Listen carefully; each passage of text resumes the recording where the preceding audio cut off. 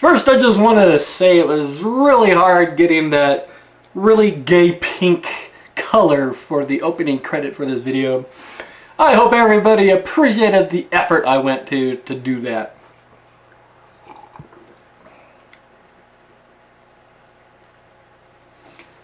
That's right. I'm drinking my own urine. Wanna make something out of that? Go ahead! My psychiatrist is already tried. On with the video. During the last 40 to 50 years, Christians have been increasingly tolerant of homosexuals. Just like Jesus said they should be. Now, whereas homosexuality used to be a felony in every state, for exactly the same reason that a black man marrying a white woman was also a felony. Referred to as sodomy, it has now been decriminalized and homosexuality is allowed to be openly expressed in public. Yes, and it is also perfectly okay these days to also be openly black in public. This is called progress. And while Christians are becoming more tolerant of homosexuals, homosexuals are becoming increasingly intolerant of us. No, it is not you that they are intolerant of. It is your abusive behavior that they are intolerant of. And not only homosexuals find your behavior intolerable. Heterosexuals and other sexuals also find it abusive. It is not intolerant. When somebody you're punching in the face says, "Hey, please stop punching me in the face, I have rights," that is not an act of being intolerant. They've agitated for laws giving them special protection available to no one else. That's fascinating. State what this special protection is. What is that called? Cite the law that gives homosexuals special protection.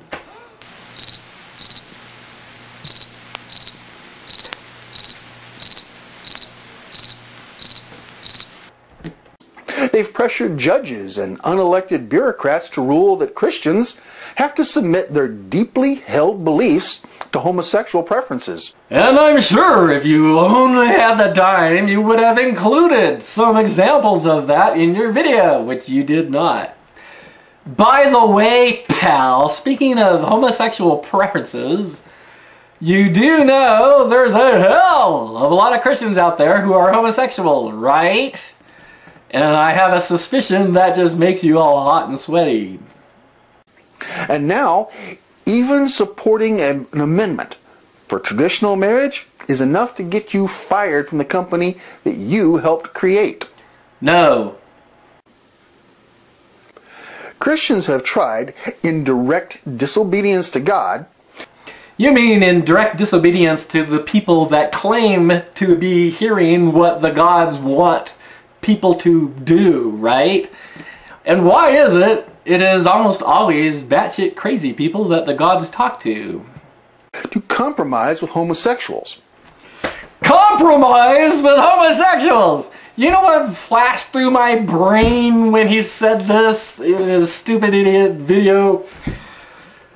A couple lesbians, and I'm walking and I'm delivering a pizza and I knock on the door and they answer the door and they're naked and I say, "Hey ladies, let's compromise, I'll just fuck one of you."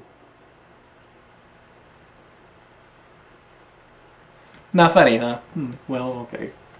But homosexuals are completely uninterested in compromising with us in return. Compromise. You want homosexuals to compromise with the theofascist bastards who are persecuting them. Just how is that supposed to work? Just what are homosexuals supposed to give up to make you happy and make you stop persecuting them? Just what the bloody fuck is this compromise supposed to be? What they've done is they've turned it into what is called a zero-sum game. That's right. You know, you fascist evil bastards have been persecuting and brutalizing and abusing and even killing homosexuals for a hell of a long time.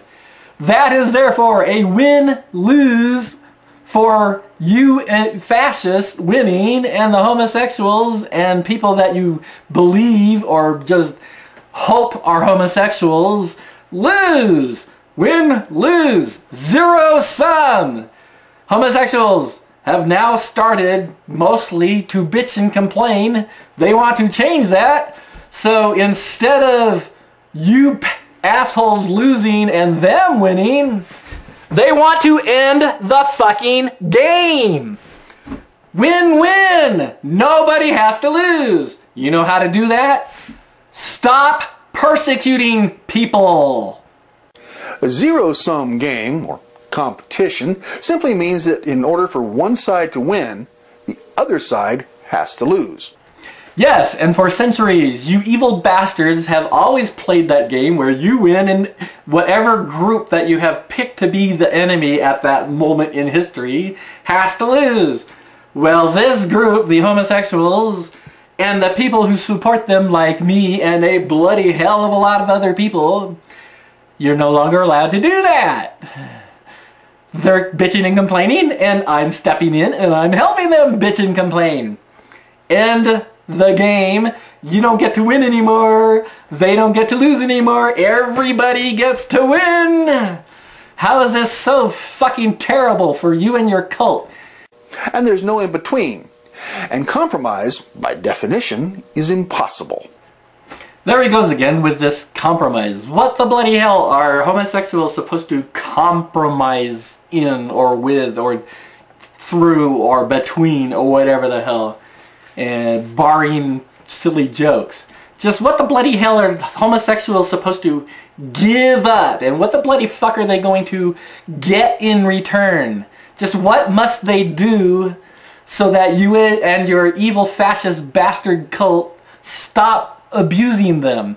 What is this compromise? I would very much love to hear what this fucking compromise is. It's time for Christians to resume obeying God and His Word.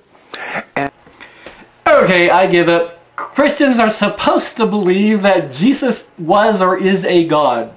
Please show me anywhere in the Bible where Jesus said homosexuals had to be treated differently than non-homosexuals.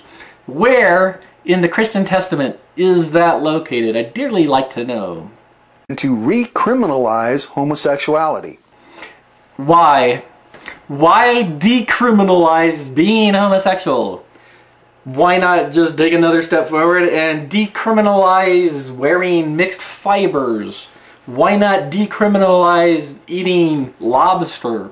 Why only pick homosexuals to decriminalize? Why make that criminal once again?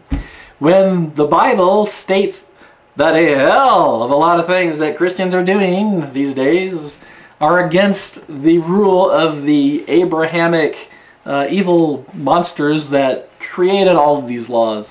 Why pick just homosexuals? Please explain that to us. Outlaw it again. The only way to do this and keep it beyond the reach of activist judges and unaccountable bureaucrats is to create a constitutional amendment such as this. Proposed Amendment 1. The United States of America is a Christian nation with Judeo-Christian ethics, morals, principles, and values. You mean you want an amendment to the United States Constitution that is known to be false, full of lies, and is completely untrue? Why the bloody hell would you want to do that to the United States Constitution? It makes no sense at all.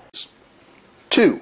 The practice of homosexuality in the United States of America and in all its territories and possessions, and in all its states, counties, and cities, shall be a felony, punishable by 10 years in prison at hard labor.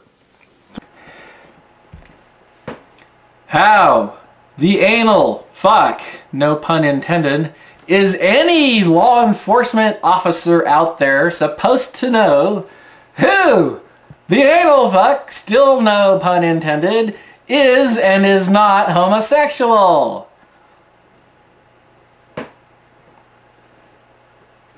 If you're going to round up all the homosexuals and put them in a concentration camp, how are you going to know if they're homosexual or non-homosexual? What if they're bisexual? What if the homosexual happens to be 3 or 4 years old? You put little toddler homosexuals into forced labor concentration camps? What the bloody fuck happens to homosexuals? After 10 years, they come out of the labor camp. They're still homosexuals. You round them up again and you put them back in the concentration camp for another 10 years?